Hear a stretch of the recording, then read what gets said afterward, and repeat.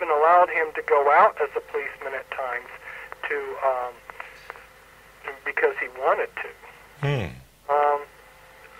But yeah, you're right. The DuPonts did do that with that book, and they are extremely powerful.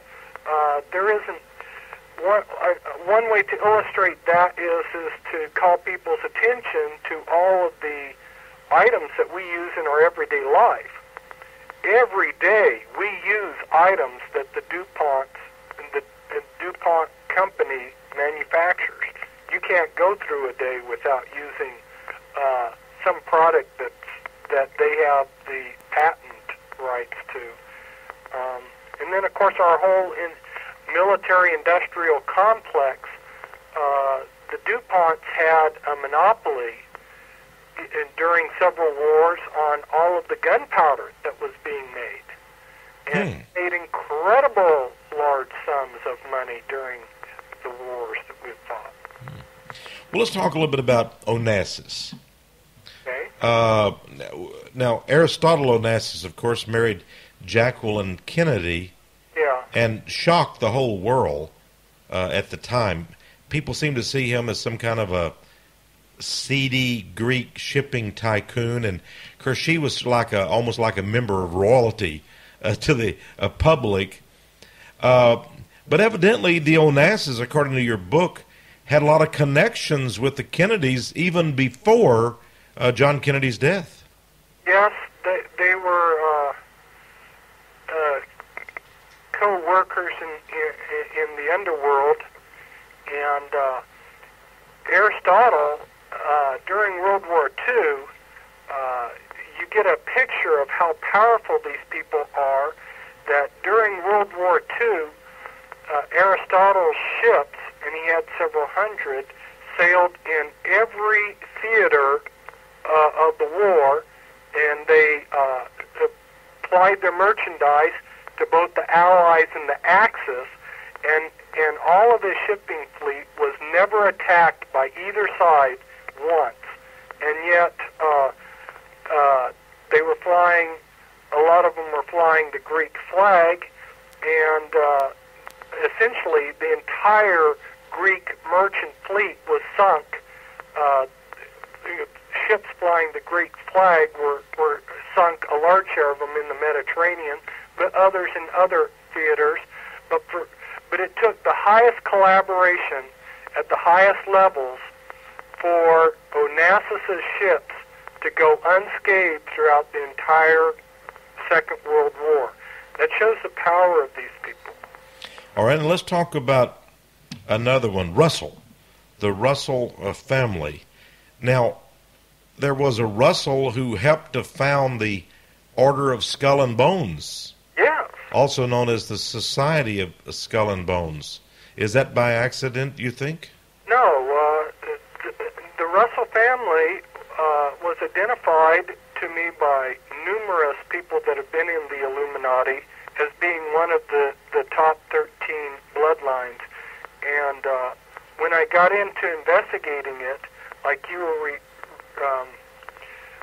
referred to how this General William Huntington Russell had created this Skull and Bones Society. Well, that Skull and Bones Society is legally incorporated as the Russell Trust, and guess who has belonged to that? Of course, you know, George Bush, and now his son is running for president.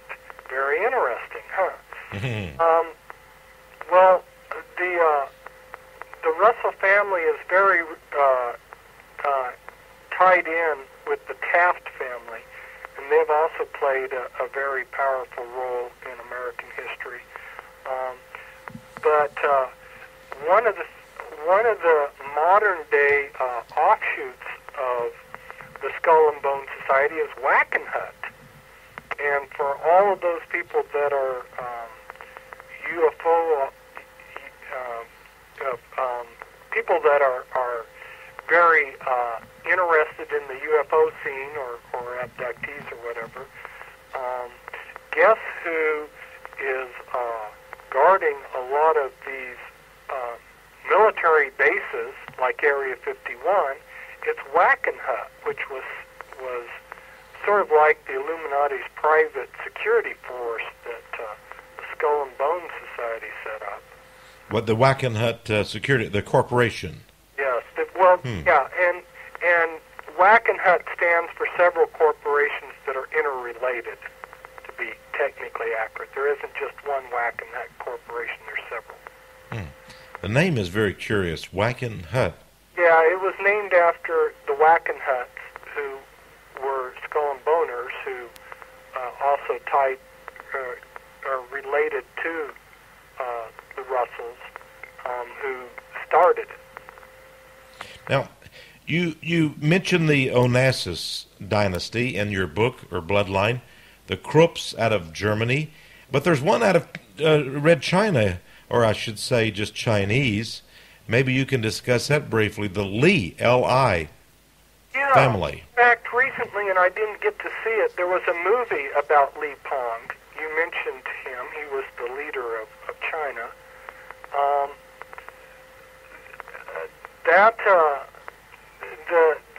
The Lees pop up in a lot of places, and they've been good friends with, the Lees have been good friends with these European Illuminati bloodlines for many, many years, maybe centuries, it appears. It appears like the relationship may go all the way back to the days when Marco Polo was opening up the Orient to the Venetian families. And some of the bloodlines of the Illuminati today have blood that goes back to these powerful Venetian families. And so you've got a long relationship between the Lee family and these other powerful families. All right, now let's just say that I was a person who believed what the media says, and and all I had to do was read the local newspapers and Newsweek and Time, those kind of rags, and watch the CBS, ABC news programs and such. And I saw the Lee family, and I said, Illuminati? Oh, come on. Because obviously the communist Mao Zedong and those that took over China, they would have never allowed the capitalist Lee family to continue to operate in Red China after they took over in the late 40s. Would they? What would be your response? Well, my response would be to, if they were open, and everybody is at a different place as to where they're ready to learn something, but if somebody was at a place where they were willing to learn, I would give them more than a soundbite answer. I would explain to them how the Illuminati created communism and how the very bloodlines that we're talking about were intimately involved in Russia, and how Russia was intimately involved in the creation of communist China, and worked with Chinese leaders to bring that government about, and how communism is really simply just Illuminism. It's Karl Marx, for instance, was a Satanist and wrote many secret books about Satan. These kind of things are only known by the communist hierarchy and a few other people. Then if you go in and look at these Chinese leaders and also the Russian communists, for instance, I have a picture in the Astor chapter where the Astors went over in the 1930s to Russia, and Stalin hosted them like they were royalty. He rolled out the red carpet. And you would ask yourself, well, why do these capitalists get treated like kings? Why are they given the royal treatment by these communist dictators who run around and act like they're taxi cab drivers? Well, the same thing happened when David Rockefeller went to Red China. The Lee family, was right there to roll out the red carpet again.